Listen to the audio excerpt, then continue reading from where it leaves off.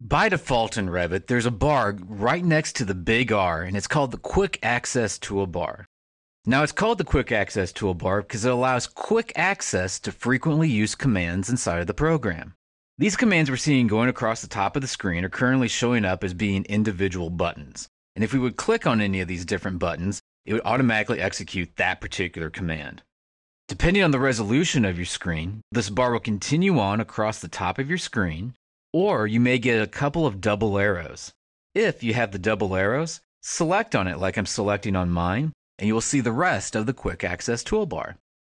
Over at the very right of the Quick Access Toolbar, you'll see a down arrow. This down arrow allows you to be able to do different customizations to this particular toolbar. So if you select on the down arrow, here we can see all the different commands that by default are on the toolbar. And in this case, we're going to remove this command right here, which is the measure command. So simply move down the toolbar and clear the check mark next to the measure. You'll notice that the measure tool no longer shows up on the Quick Access Toolbar. Once again, move over there to the arrow pointing down, and let's bring the measure tool back by clicking on the word measure. And we can see that tool is now back on the toolbar.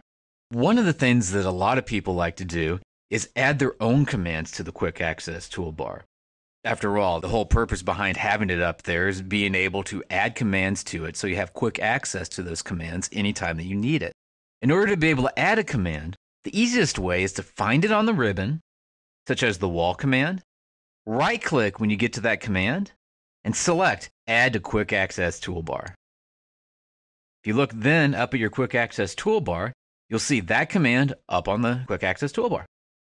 It also will have the little down arrow next to it with all the different kinds of wall commands, just like the original wall tool did on the ribbon inside of Revit. If you no longer want to have that tool available to you, move over the top of it again, right-click on it, this time inside of the Quick Access Toolbar, and just tell it, Remove from Quick Access Toolbar. A few other things that show up, though, when you do the right-click include Add Separator, which adds this line in order to be able to have separation between the commands so that the different commands are easier to find. There's also Customize the Quick Access Toolbar, which brings up a menu structure with these exact same commands that we're seeing with the right click, and we'll do this here in just a moment, as well as Show Quick Access Toolbar below the ribbon. You notice that now it's below Revit's ribbon, so that if you're going to be working inside the program, you don't have to go all the way up to the top of the screen to find your commands. You can just move right up to here, select on whichever command you want to be able to execute, and it'll automatically execute it down below. If you want to be able to move it back up again, you go through the same process, except you tell it to show it above the ribbon, and it'll bring it back up to the top of your screen.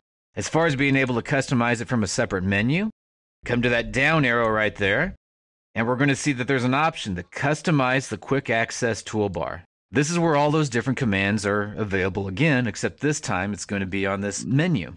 If I wanted to be able to remove something, such as that wall which I never officially got rid of, you can highlight over the wall tool, and then click on the red X in order to be able to remove it. We could move these around by simply highlighting on the command and then clicking on the arrows, move the commands up, or be able to move the commands down.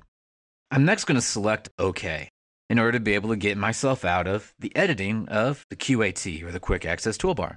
So the Quick Access Toolbar is a quick and easy way to be able to access your different commands inside of Revit.